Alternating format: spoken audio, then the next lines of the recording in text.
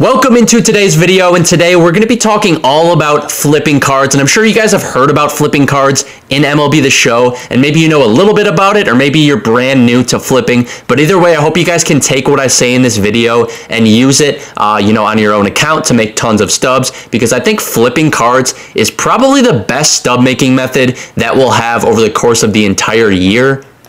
So in this video, I'm going to show you guys exactly what to look for when flipping cards, what cards I think are the best to flip, and then go through the process of flipping cards. And if you guys find this video helpful, be sure to hit the like button. And if you want more stub making videos, other Diamond Dynasty videos, be sure to hit that subscribe button as well. Now, if you're no money spent in Diamond Dynasty, I think flipping cards is necessary if you want to complete all of the collections, get all of the cards you want. And last year, I made well over $1 million, probably more like 2-3 million stubs just from flipping cards throughout the year, which helped me get every single card in the game. And I also want to mention that you can flip cards without being, on MLB The Show on your PlayStation or Xbox, because you can download the MLB The Show companion app and then sign into your account and flip cards right on your phone, which I highly recommend doing. But now let's go over everything about flipping. And for those of you who don't know much about flipping, basically flipping cards is putting in low buy orders for a card. Then once that buy order goes through, putting in a higher sell order for the card.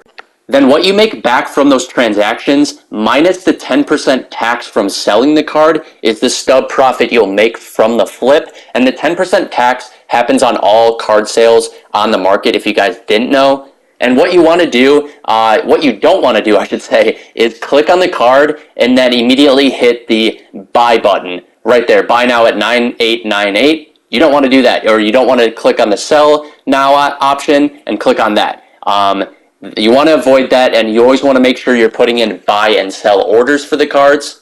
So a very important question we need to ask ourselves is, what are we looking for when it comes to flipping? Like, which cards should we be choosing? And the first thing I want to mention here actually first, though, is that flipping cards is a lot more difficult earlier on in MLB The Show games, and this year is no different. So I would highly recommend just being patient, and just because you aren't having a ton of success flipping the first few days that you try to, don't completely abandon it, because at some point flipping will become very profitable, more profitable as time goes on.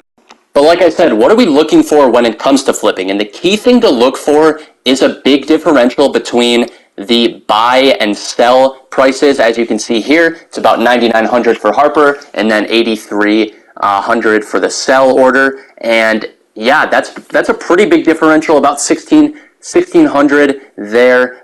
So pretty good amount of room for profit if you're putting in buy orders for $8,375, and then you're selling, putting in sell orders and selling that card for $9,800 some. That's going to be a good amount of stubs that you're making back in profits. And then just to show you guys a bad example of like a card you don't want to flip because the differential just isn't there. As you can see, let's see here, the Buxton card right up there, $1,600 and $14,500. It's not going to be great. Yeah, $1,615. That's even a better example. 1,000 differential, and then that's not even accounting for the tax. So even if it's $1,500 differential, if you're selling it for $16,000, that's going to be like you're basically losing stubs because of the sales tax at the end. So this is just a good example of a card you just want to avoid when flipping. But that Harper down there is going to be a good option. And if that was confusing at all, I will be going over a couple more examples here in a minute after we talk about which types of cards or items are best to flip. And in terms of, when we're talking about that, you can go in a lot of different directions. You got the equipment, you got the sponsorships, and those usually have a fairly big differential, which, has room for good stub profit. The issue is, though, is that they're a lot riskier to try to flip just because they're very volatile. They can change in prices so quickly compared to, like, let's say a live series card. We don't see live series cards at this time of the year especially just completely tank or shoot up in value unless maybe they get supercharged. And the other thing to note with sponsorships and equipment items is that these items usually aren't having their buy and sell orders go through very quickly compared to live series cards. So the rate to which these cards go through is another super important thing to keep in mind.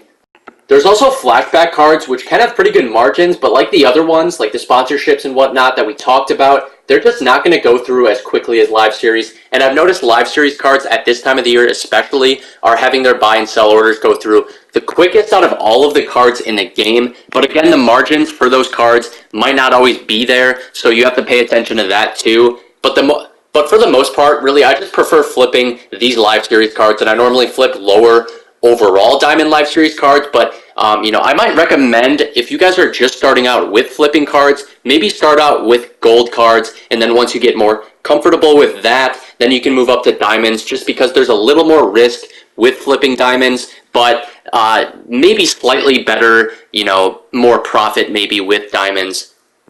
So this Bryce Harper is a good example of a card I would flip. I'm selling it for around $9,900, getting $8,900 back. And if I put in a buy order for 83 some hundred, that's basically a 600 stub profit if both of those go through. So very good example of a card you can flip. And those orders will go through pretty quickly. Dylan Cease right here is supercharged. Very good example of another card I would flip 100% right here. This is a nearly 3,000 differential between the buy and sell prices. Put in a buy order for 10,700 some, and then 1,300 some or 13,000 some, and you're getting 2,000 ish stubs back in profit. We're also going to take a look at the completed orders that I've done. These are some flips I did last night. Starting off with the Ryan Helsley right here, put in a buy order for 7,700, the sell order for 9,000. The 10% tax is taking 900 off of the sell price, the sale, which was 9,000. So basically 8,100 is what we got back. The differential is about 400 stubs. So 400 stub profit is not too bad for a flip, but I'll give you guys an even better example. Austin Riley, we have two of them. This first one, which we sold for 10,000, the sales tax is basically, we got 9,000 back, bought it for 8,400. So we got 600 from this one, and the one below it's even better. We put in like an 8,100 stub buy order right there, and then sold it for like 10,100. So we basically got like 900 from that flip right there. So 900 and then like 600. So pretty good stuff right there. 1,500 stubs between those two flips alone. So you can kind of see how this works and how this can be very profitable when the margins are right. So I hope for the most part everything in this video was pretty clear. If you guys have any questions though about anything I went over in the video, go ahead and drop those down in the comments. But I hope this video was helpful for those of you who don't know much about flipping, or if you know a little bit but wanted to get a better understanding before jumping into flipping cards. Because like I said in the beginning, I just think if you're no money spent, you have to be flipping cards if you want to get all the cards you want, if you want to complete all the collections and get all the best cards in the game. And I appreciate you all for sticking around to the end of the video. And if you have any questions at all, drop those down in the comments. But otherwise, I'll see you guys in the next one. Peace.